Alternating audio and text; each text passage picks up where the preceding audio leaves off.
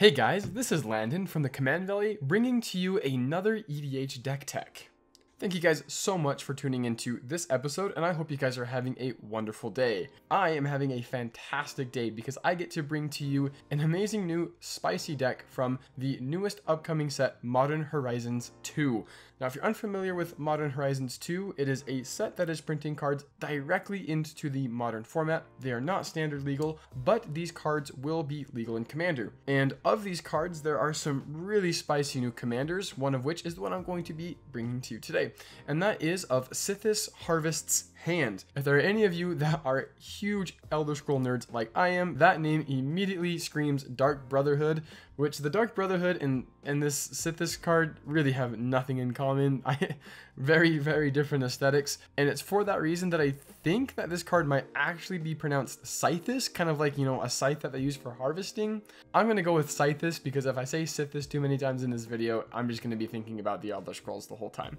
So we have Sythis Harvest's Hand. She's a legendary enchantment creature nymph that costs a green and a white. And she reads, whenever you cast an enchantment spell, you gain 1 life and you draw a card. Now, this is an amazing commander. She is so powerful, and having an enchantress in the command zone is something that I've been wanting for such a long time. I love the enchantress archetype. I've played it a bunch of times, and Tuvasa is really cool. The banned merfolk that draws you a card when you cast your first enchantment each turn.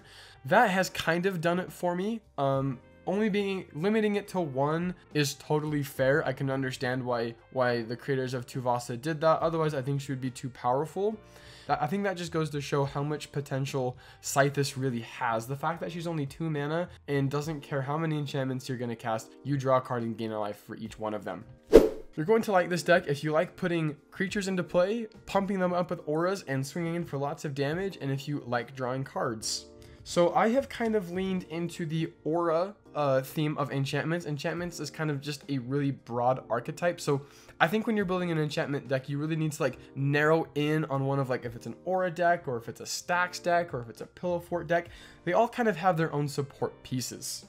Now, full disclosure, this deck that I'm bringing you today is essentially my Siona Captain of Pyleas deck. I did do a tech on her, but I did change the deck for my own personal use, and this is kind of a remix on that. So that is a lot of preamble. I'm already like 10 minutes into this, so I'm just going to get into the deck. All right, so I'm going to be going over the ramp and the enchantment cost reducers. We're playing a good mix of both, and at this point in the video, I would just like to say that the goal of this video isn't to kind of like build a Sythis deck for you and say these are the cards that you have to be playing, and I don't think it'll work any other way. That's kind of not what I'm trying to do. I'm trying to show you how I've built it and how I think it should be played. So anything in here that you see that you would like to change, it's probably a reasonable thing to do, so just keep that in mind. This isn't meant to be like the end all be all, just a good place to start from. So for the enchantment and aura reducers, we're playing Hero of Iroas, Danitha Capashen Paragon, Herald of the Pantheon, and Starfield Mystic. And I've also got an Emerald Medallion in here.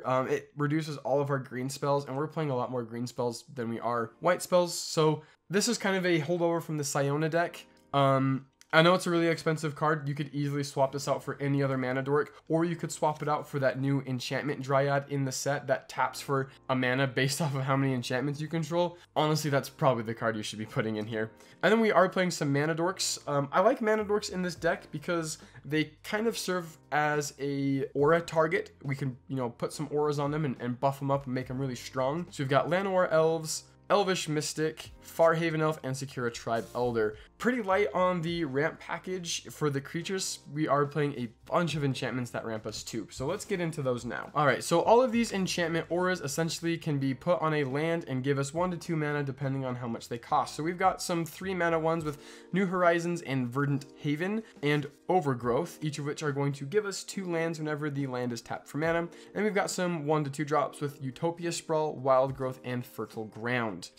So the next category of the deck that I'd like to go over is one that is central to the Enchantress archetype, and that is the Enchantresses themselves, the other Sythises that we have in the deck that let us draw cards whenever we drop down one of our enchantments. So we've got Argothian Enchantress, Verdurn Enchantress, Mesa Enchantress, Cetessan Champion, Core Spirit Dancer, Eidolon of Blossoms, Satyr Enchanter, SRAM Senior Edificer, and Enchantress's Presence. So with our commander, that is 10 total Enchantress effects in the deck. So that is a really good rate.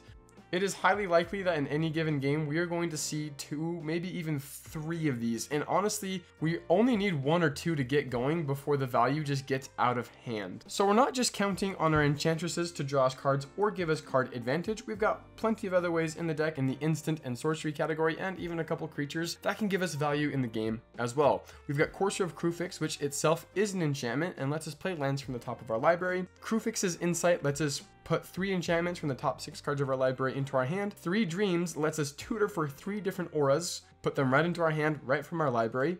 Plea for Guidance lets us get 2 enchantment cards, reveal them and put them into our hand. Creeping Renaissance can let us get all of the enchantments in our graveyard back into our hand and can be flashbacked. Open the Armory, Idyllic Tutor, and Heliod's Pilgrim, each of which can go into our library and pull enchantments and put them into our hand. Savine's Reclamation and Auramancer can let us get enchantments back from the graveyard if our opponents remove our creatures and wipe the enchantments out. In addition to having 10 enchantresses, we also have 10 cards that give us some type of really effective card advantage from our deck or from our graveyard. So that's 20 cards total that let us churn through our deck and find the right auras when we need them. So next, let's start getting into those auras that we're wanting to be looking for. So we've got ways of pumping up our creatures and giving our creatures evasion depending on the enchantment. So we've got Rancor that's going to give the enchanted creature +2/+0 and trample, and when Rancor is put into a graveyard, we can actually return it to our hand. So it's kind of an enchantment that just never goes away.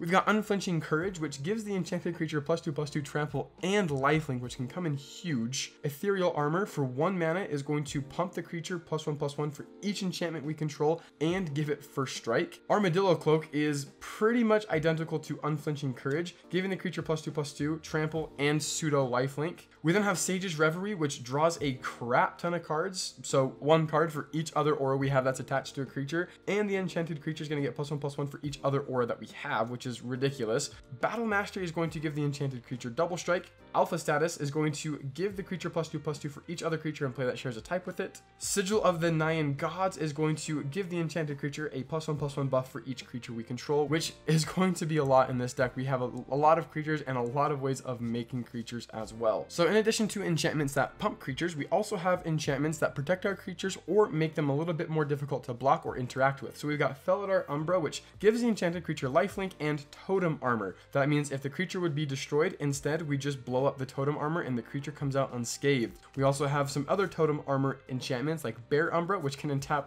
all of our lands when the enchanted creature attacks, and Snake Umbra, which whenever the enchanted creature deals combat damage to a player, we get to draw a card. We've also got Gift of Immortality, which basically gives the creature that it is enchanted on indestructible. When the creature dies, we return it to the battlefield under our control, and then Gift of Immortality comes back to the battlefield attached to that creature at the beginning of the next end step. We've also got Canopy Cover, which makes the creature unblockable except by creatures with flying or reach, and the enchanted creature cannot be the target of spells or abilities that our opponents control. Spirit Mantle is going to give the creature +1/+1 and protection from all creatures. And then we've also got Shielded by Faith, which gives the enchanted creature indestructible, and whenever a creature comes into play under our control, we can enchant that creature with Shielded by Faith. Now that is a combo with the former general of this deck of mine, Siona, Captain of Pyleas. Basically how this works is with Siona in play, we can play the Shielded by Faith on Siona. Siona is going to see that, make a 1/1 soldier token. When that comes into play, we can put Shielded by Faith on it. An aura got attached to a creature. Siona makes us another soldier. We put the Shielded by Faith on that creature. This goes on infinite times until we decide to put the Shielded by Faith onto Siona or any other creature and decide not to put the Shielded by Faith on the token she creates. Infinite creatures, we will win the game at that point. We're also playing an Ajani's Chosen, which can pump out tokens too whenever we cast an enchantment. So we've got Siona and Ajani's Chosen for making a bunch of tokens.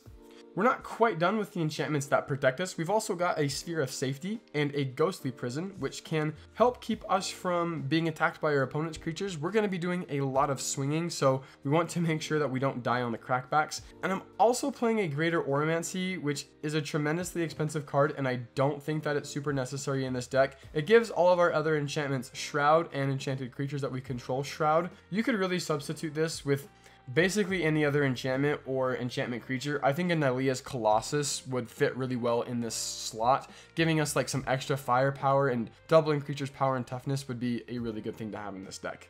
We're also playing a Benevolent Blessing, which has flash, and the creature that we enchanted on, we can choose a color, and that creature has protection from that color, which is really good for letting our creatures hit an opponent that, you know, maybe they've got a bunch of green creatures, we're not going to be able to get through. We choose green when this enters the battlefield, and boom, we can get through. And you can also choose white to protect your creatures from, you know, Path to Exile, or black, you know, to protect them against a Bedevil or something like that. So really flexible card here.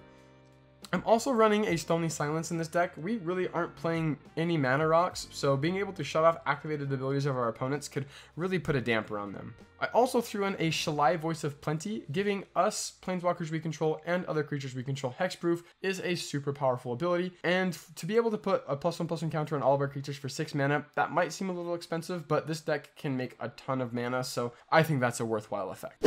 And the last category I would like to talk about are the ways that we have in this deck of interacting with our opponents. We are playing some enchantments that, if we put onto our opponent's creatures, are going to be very troublesome for them. We've got a Darksteel mutation, which turns our opponent's commanders into a very harmless bug that is very hard to get rid of. We've got a Lignify, which does something very similar, turns it into a tree folk. And I've got Reprobation, which turns a creature into a 0/1 coward and loses all abilities. So that's really good at just like taking a big battle Drazi and turning it into a 0/1 coward. We've also got a Swords to Plowshares, a Winds of Wrath, which blows up any creature that's not enchanted, which is always one-sided in this deck, and a Prison Term, which makes the enchanted creature unable to attack or block or activate its abilities, and whenever a creature comes into play under an opponent's control, we can actually move Prison Term to that creature. And then I'm playing a Naturalize, you know, just in case we need to blow up some pesky artifacts or enchantments. And with that, this deck tech is coming to a close. I hope you guys will enjoy playing this deck as much as I do. Like I said before in the video, I love the enchantment archetype. It's seriously such a blast to play. It's a really high power deck, and you can do a lot of really absurd stuff with it. Let me know down in the comment section below if you too, like me, have been waiting a long time for a really dedicated enchantment creature in the command zone, and let me know which enchantments you're going to be putting into your Sythis deck. If you guys are interested in purchasing any of the fine cards that you've seen in this video, or purchasing the deck outright, you can head on over to our affiliate link in the description. You can head on over to GameGrid and purchase your cards there. Helps out the channel, helps out GameGrid, and we really appreciate it. If you're interested in supporting the channel directly, you can head on over to patreon.com/commandvalley to sign up today. You'll get access to more channels in our Discord. You can play games with us, have access to merch. It's a ton of fun. Our Discord actually is free on some channels, so you can head on over there and interact with us. We have a fun time over there. I would just like to say that the mana base for this deck is going to be found in the deck list in the description below. Thank you guys so much for tuning into this week's episode, and I will see you next time.